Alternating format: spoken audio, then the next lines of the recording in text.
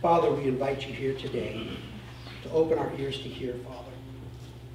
Help us to have eyes that see, hearts of understanding. We thank you, Father, that when your Son left, he sent the Holy Spirit to be our comforter, to be our teacher, to remind us of all the things that Jesus taught. I ask, Father, that the words of my mouth and the meditations of my heart would be pleasing and acceptable in your sight. Amen. All right, so everybody has your piece of paper, right? The white sheet of paper that we talked about a couple weeks ago. Everybody? Anybody needing one? We have extra. I'll get it, Lori. Oh. Thank you. Oh, you don't need all of them, I guess. Hey, thank you. Did you need one, Jim? Oh. Sorry.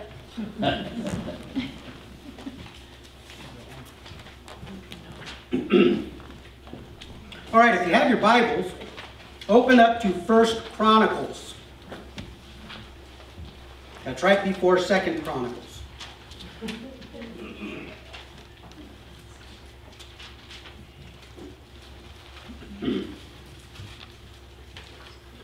We have been working through what's my role and what's yours. Last we talked, we saw how God called the nation of Israel to be priests unto him. And then later, because of what he had done in Egypt, God declared that all of the firstborn of anything was his. Later on, when God established the priesthood, the Aaronic priesthood, he chose the tribe of Levi to represent the firstborn of all of Israel. Okay? God said the firstborn is mine, but to keep things easy for you to understand, I'm going to take the tribe of Levi and I'm going to make them the helpers of the priests.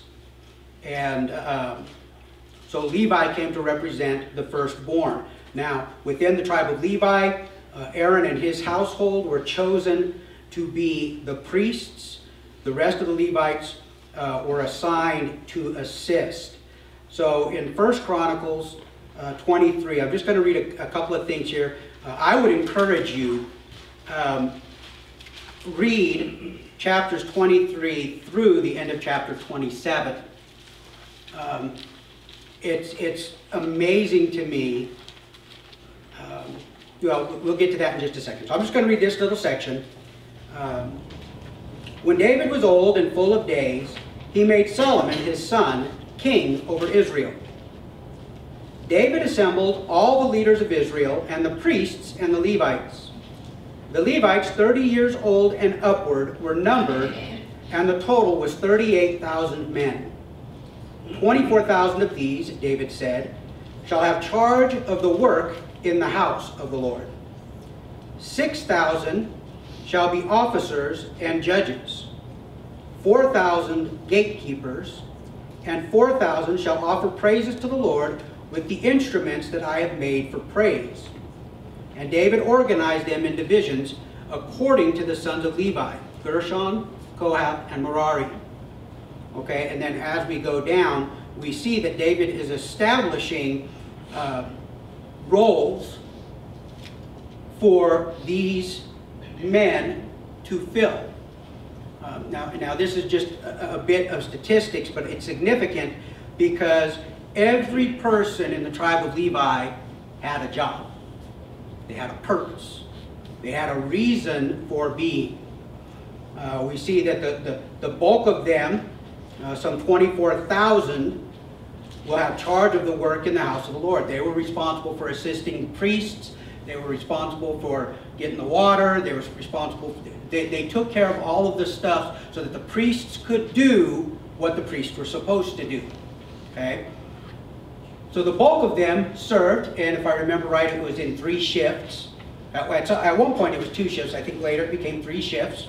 Then we see 6,000 shall be officers and judges, and we know that they were also called to judge not just at the temple, or at this point the tabernacle, but they were also called to judge in their communities. And 4,000 gatekeepers.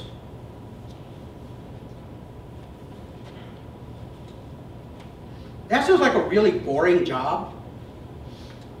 I mean, my gate doesn't do much of anything. Just kind of sits there till I act on it. But 4,000 were gatekeepers. You read some of the stories as time goes on in Kings, the gatekeepers actually had a significant part in the play of the lineage of the kings. They were often called on to secure the temple and to secure the king. So 4,000 gatekeepers, and 4,000 shall offer praises to the Lord with the instruments that I have made for praise. Now, we kind of started in the middle of the story. A couple weeks ago we talked about the choosing of Aaron and the choosing of the Levites. And we have the books of the law establishing how things are to be done. Okay? Now what's amazing to me is that David took what was laid out in the Torah and he built on it. Okay? He took the foundation, and David had the heart of a worshiper. Okay? I don't watch sheep. They don't interest me very much. I would imagine that if I were going to be a shepherd, I would need a stack of books or something. Because, you know, oh look, there's a sheep. Yay. I know that actually they didn't just park it. Actually, haven't been in Israel. They very rarely stayed still because there's not that much for the sheep to eat. They have to move continually. But David had time that he would worship God. And, you know, everybody remembers David as the warrior, and he was a warrior king. As a matter of fact, because he was such a good warrior, he was not allowed to build the temple. Now, one of the things that we need to remember in this passage is that David drew the designs and set aside the wealth for the temple to be built. He had it all drawn up, he had it all laid out. He gave out of his own personal finances ridiculous amounts of gold and silver and bronze.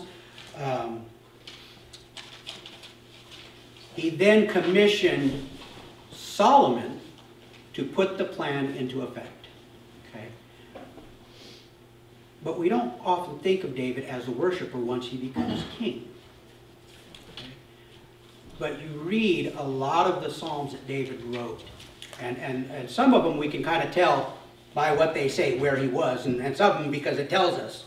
When David was hiding from Saul, you know, when David was before the Philistine king.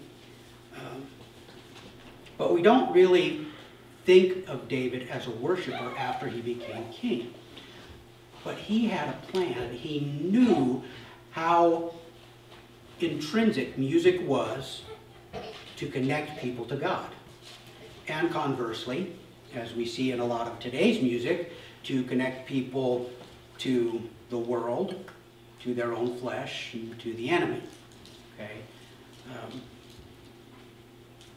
Without lyrics, music just is. Okay? It just is. It's like water. You know? This bottle of water would be worth everything a man owned if he were without water in the desert. This bottle of water would be of no value to a man drowning in the sea. Is it the water's fault in either case? No, water just is. Okay. Music just is. Now, We have music that we prefer, right? I mean, if they were not playing music that you guys found acceptable, either they wouldn't be here or you wouldn't be here. You know,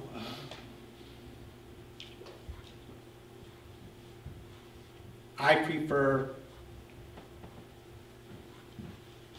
softer, slower music.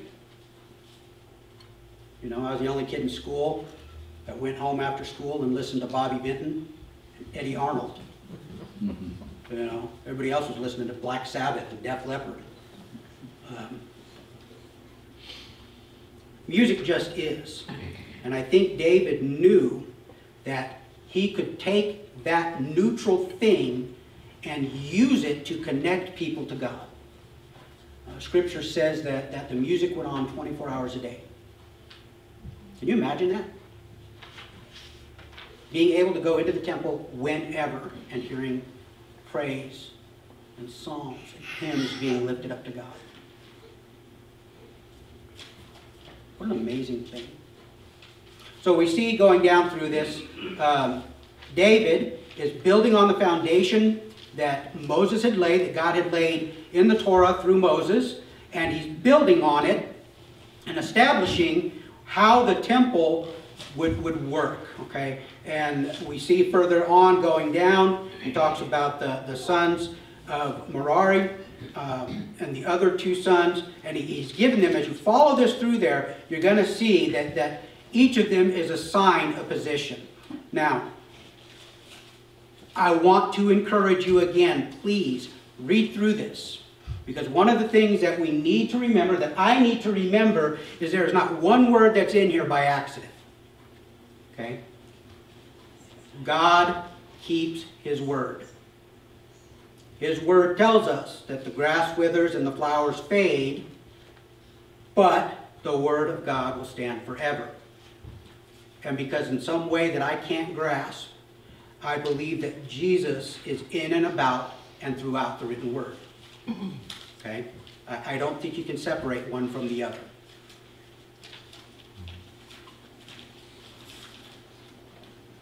So, I would encourage you to read through this. The one thing that I want to draw your attention to, though, is that David laid out, under the inspiration of the Holy Spirit, a specific schedule and a specific task for every person involved in the temple.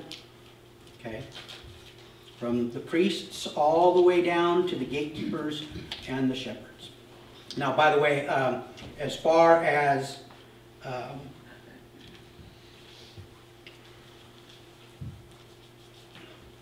no, we'll say that for another time. So, if you have your Bible, flip over to Hebrews.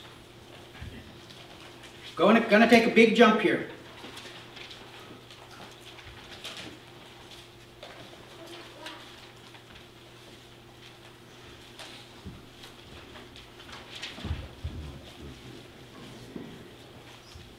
Okay, so we've talked about that we are, as a matter of fact,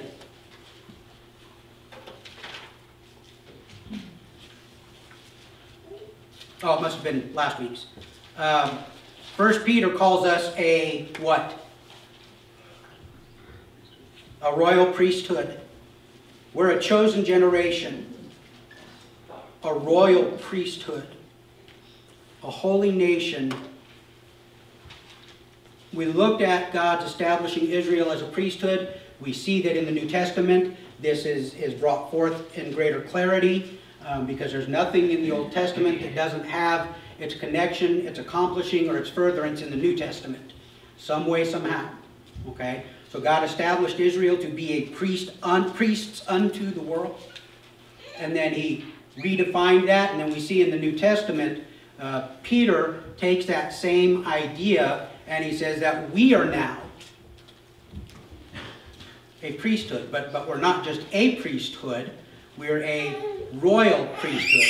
Now this is something that is a little bit hard for people to understand because the kingdom was not given to and was never said to have been given to the Levites. Who was it given to? What tribe? Tribe of Judah.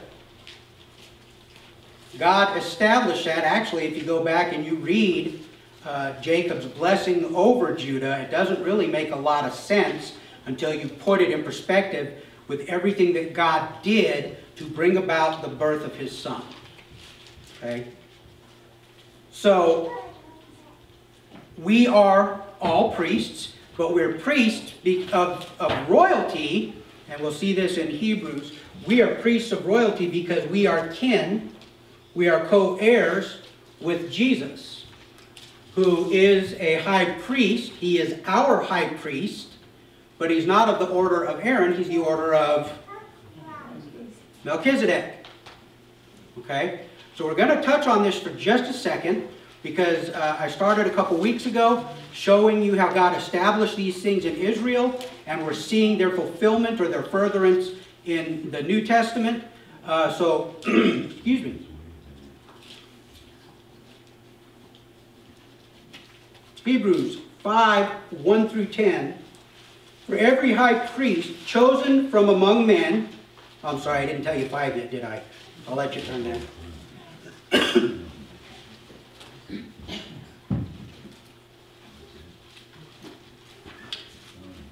Chapter 5, verse 1. For every high priest chosen from among men is appointed to act on behalf of men in relation to God, to offer gifts and sacrifices for sin. He can deal gently with the ignorant and wayward, since he himself is beset with weakness.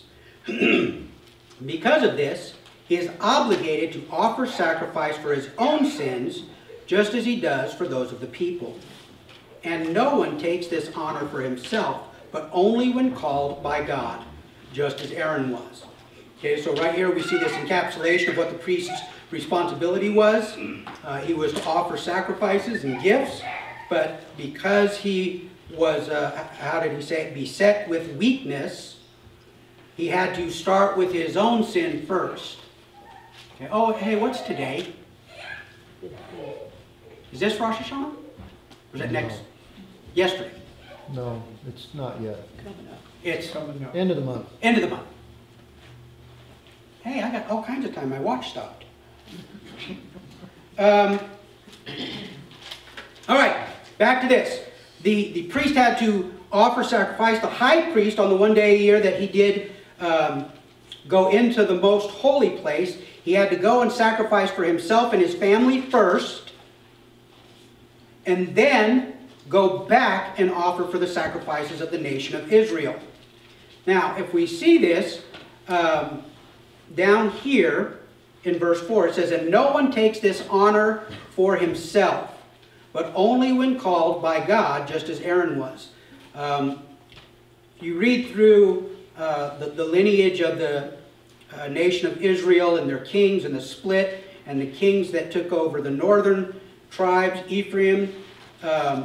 We see that Jeroboam, who was called by God to rule over the 10 northern tribes, he trusted God in becoming king, but he didn't trust God in the worship, that God would hold true to his word. He believed that when the 10 northern tribes needed to go and offer sacrifice for sin, they needed to present themselves in Jerusalem 3 times a year. When all of this was done, he was afraid that they would think, oh, okay, well, our temple is here. Let's just go back to the way things were. So what did he do? He created 2 golden calves, and he set them up in 2 different places so that the people wouldn't have to go anywhere to offer sacrifice. As a matter of fact, because of this sin, God spoke against the entire household of Jeroboam. Okay? He's one of 3 kings that I know in the northern kingdoms that the entirety of their house was cursed because of the sin of their father. One of the things that it says is that he made priests of those who could, essentially, they could afford it, or they earned the right, and he established them with the idols and led Israel into sin. Okay, so we see that his sin wasn't just creating the idols, but he also called the priests. Who's the only one tasked with calling the priests? Well, that's God. That is his alone. Okay? No one does this for himself, but is called by God just as Aaron was. Verse 5, so also Christ did not exalt himself to be made a high priest, but was appointed to him by him who said to him, you are my son, today I have begotten you. And he also says in another place, you are a priest forever after the order of Melchizedek. In the days of his flesh, Jesus offered up prayers and supplication with loud cries and tears to him who was able to save him from death. And he was heard because of his reverence. Although he was a son, he learned obedience through what he suffered. And being made perfect, he became the source of eternal salvation to all who obey him, being designated by God a high priest after the order of Melchizedek. Okay, just a couple other verses that I want to touch on real quick. This whole series of chapters 5, 6, 7, 8, they're bringing back this connection to Jesus being high priest, but not of the order of Aaron, not of the tribe of Levi, but of the order of Melchizedek and of the tribe of Judah. So we look over here in chapter 6, verse 10. For God is not unjust so as to overlook your work and the love that you have shown for his... Wait, that's not right. Sorry, 6:20.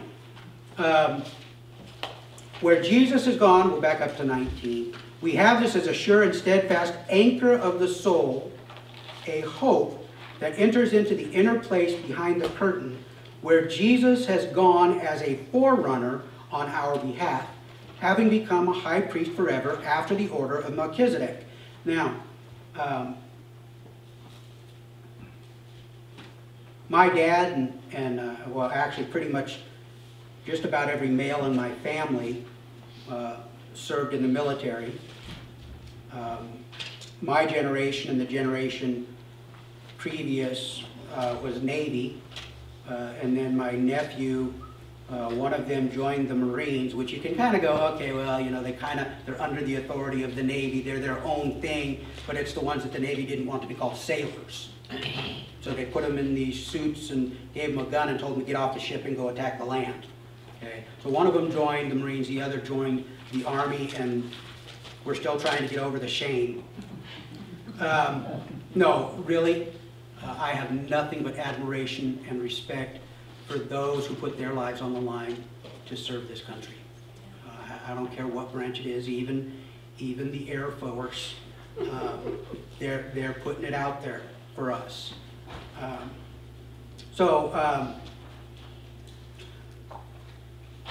We have this hope as an anchor of the soul. A hope that enters into the inner place behind the curtain.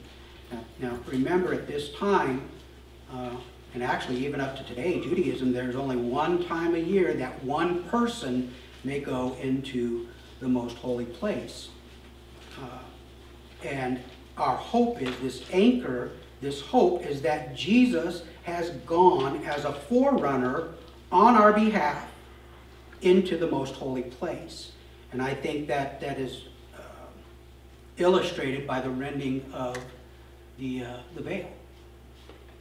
I think God is speaking through the sacrifice of his Son and opening the veil to say, now I am approachable. The price for sin has been paid. You now have access to me, not because you're a high priest, not because you're a priest, not because you're a Levite, not because you're a Jew, but because Jesus paid the price in full. Okay?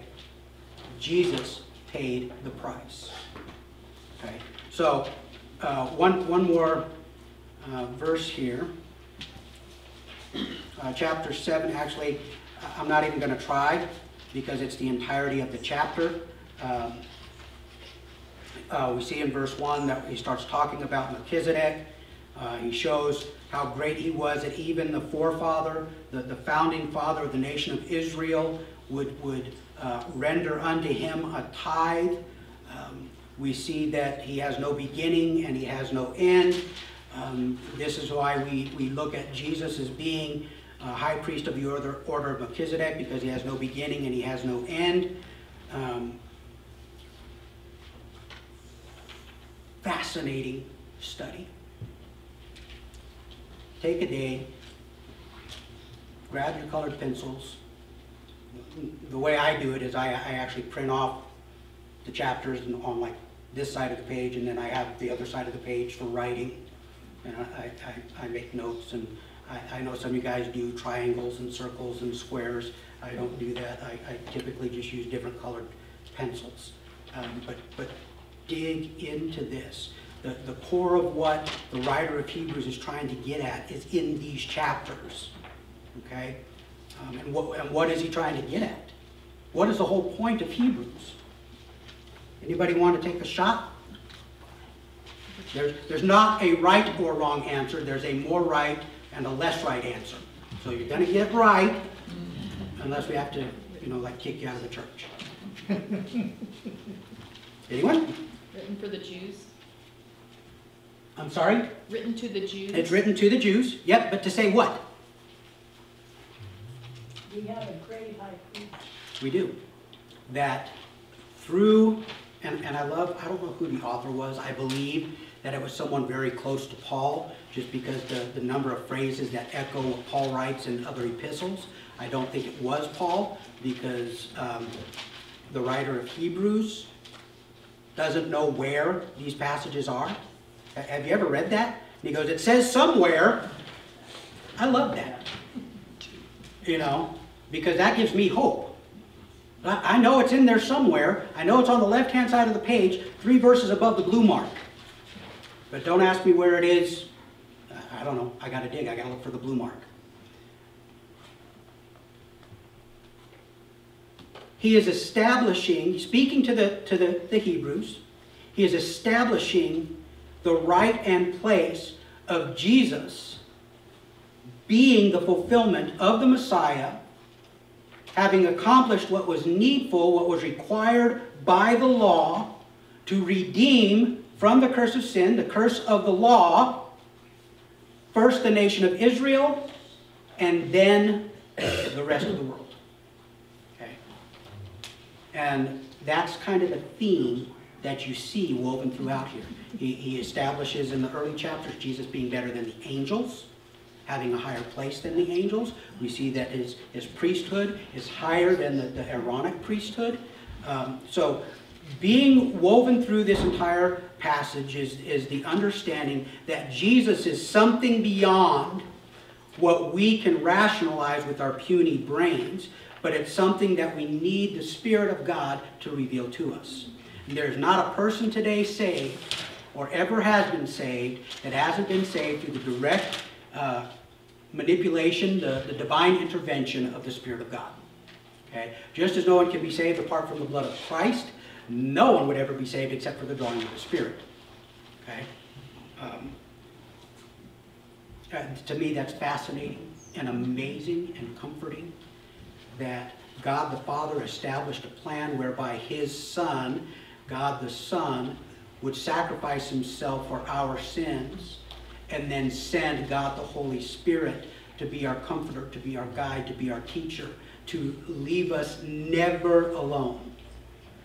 Never alone. Okay, so encourage you to look at that. Now, what does this have to do with what's my role, what's your role? There's a couple things.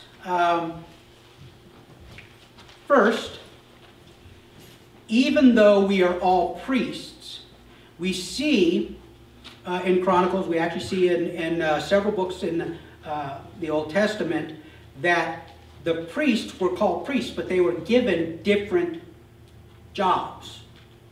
Okay? So we as priests are all called to, what was a priest's job? To intercede on behalf of the people before God, unto God. We do that how? How do we represent the priesthood today? Well, I can give you one place to start, the Great Commission. If we are to be the intermediary between the people to God, and yet the price has already been paid, such that we can add nothing to it or take anything away from it, what does that leave for us to do? It leaves for us to let people know that the grace of God has been given to them, that the cost for their sin has been paid, that there is a gospel, there is good news in this life. Okay? We're flipping the picture upside down. Whereas before they took the people's sins, they took their sacrifices, and they presented them to God. We've already been presented to God. Jesus is our intercessor. He's up there making intercession. He's defending us every day. Okay? So we're already okay there. But before Jesus left, he told us to be his witnesses. So we are taking what we've already seen accomplished at the cross, and we're bringing it out into the world. Okay? Every one of us is called to do this. Okay? There are those that have the gift of evangelism. That's actually in a couple weeks. We're going to be going through the gifts and talking about them a little bit. But we see that those that are gifted with evangelism, they don't have to work at it. It just falls out of them. They can't stop. I have to think.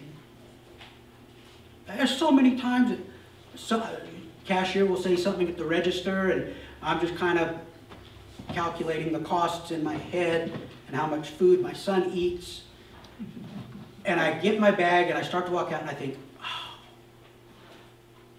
there was an opening right there. I'm getting better. I'm getting better. But we all have a testimony, right? Okay, look here. Close your eyes for a second, because I don't want any pressure on anybody. Close your eyes for a second. If you are a believer, put your hand up in the air. Okay, put your hands down, open your eyes. I can say this now because everybody put their hands up. If you are a believer, you have to have a testimony. Okay? And all too often, we make our testimony a singular event, a fixed point in time. There may be something that came up to it, but this is my testimony. This is my witness. Nobody can take this from me. Okay? But that's just a part of our testimony. Okay? Because God doesn't stop there. He immediately begins working in us the process of sanctification, whereby we would reflect Christ, the holiness of Christ, the righteousness of Christ to the people around us. That we would begin to resemble him more and ourselves less. All right? So when we come to that place of faith, that's kind of the start of our testimony. And then as God brings us through things, as God teaches us things, as God matures us, as God works out all the ick that is in us, that's part of our testimony too. I can't do this by myself. Absolutely not. What is the point of the testimony? To draw attention to yourself? You know, that's one of the things that I get a little bit frustrated with. There's so many books out there, so many very good books, but we tend to fixate on the dramatic. We tend to fixate on, you know, the person that came out of a life of drugs or sexual promiscuity, or we like the cool stories. Every story is cool. Because in every story, in every testimony, you and I were stuck in our sins. My sins didn't look like yours. Yours didn't look like mine. But we were stuck. We had no way to get out from underneath the burden of our sin until the Spirit drew us to the cross. And then our testimony reflects every other testimony out there, because he takes our rags and gives us clean linen. He washes us, he purifies us, and he sets upon our head a crown, and he calls us his own. Okay? Now, as we grow, we should be adding to the story. Because the story doesn't stop. Not until he takes us home. That story is continuing to grow. And I'll tell you, don't panic if you feel like your testimony is not growing right now. Okay? This might be a quiet season for you. Now, that's not to say if you're struggling with sin, that's an entirely different thing. You know, that's why our church needs to be a church of confession. Okay? We need to be open with each other about our sins so that we can get help, we can get prayer, we can get people to stand by us, we can get people that will help us to conquer that sin. But pride sneaks in, doesn't it? I don't want people to know that I do that. I don't want people to know that I think that. God already knows. And the number one way that God has designed in the scriptures to help you is through his body, the body of Christ. Okay? Okay. A couple things that I want you to know today. We're going to stick this in next week as we actually start getting into the different roles in the church. First, God established an order in the priesthood, first with Moses and then later with David. God established the roles for each of the people. There was only ever one high priest at a given time. And yeah, okay, Annas and Caiaphas, yeah, we know that's, Annas was kind of ex officio. God established the high priest, the priesthood, the Levites. We see in the New Testament that Jesus is our high priest, that we are called to be priests underneath him. But what we're missing in this is what is our particular role. Now, we got to see this morning some of those, what was it 2,000 that were given to the music in the temple, and we got to see some of those up here today that were gifted and called and blessed through music. Okay, and they could share with us. Again, music in and of itself just is, but when we put words to it that lift up and edify, glorify God and edify one another, then it becomes powerful. Okay, so we see there are roles in the New Testament. We're all called as priests, but we have different roles. We're going to get into that next week. We're going to take a look about how God established the body of Christ in the New Testament. And then after that, we're going to start moving into the gifts and how they are used in the body of Christ. And I would encourage you, if you've never taken one of the spiritual gifts tests, I would encourage you to. I know there are several online. I know several of you do not go online. I've got to figure out a way to make that work. Vivian, we need to get you a smartphone. She laughs because that will never happen, huh? Okay. If you have not, next week I'll have an address for you to go and take a test. Keep in mind, these are generally at best. Okay? They're only as good as the people that wrote the test. Okay, so they're not surefire 100% on all the time. But it should give you a good idea of the giftings that God has given you. And when you understand those giftings, you can then understand your role. Okay? Father, we thank you for your word. Father, I thank you because you have not left us alone. Father, your word says that where two or more of us are gathered in his name, that Jesus is right here with us. You have promised us that you would never leave us or forsake us.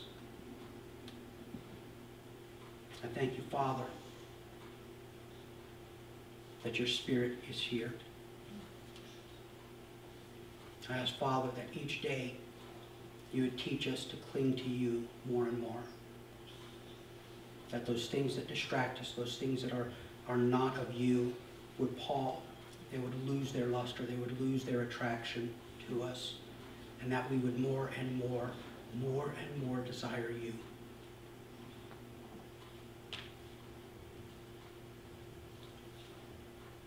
Give us understanding, Father. Teach us wisdom. In Jesus' name, amen.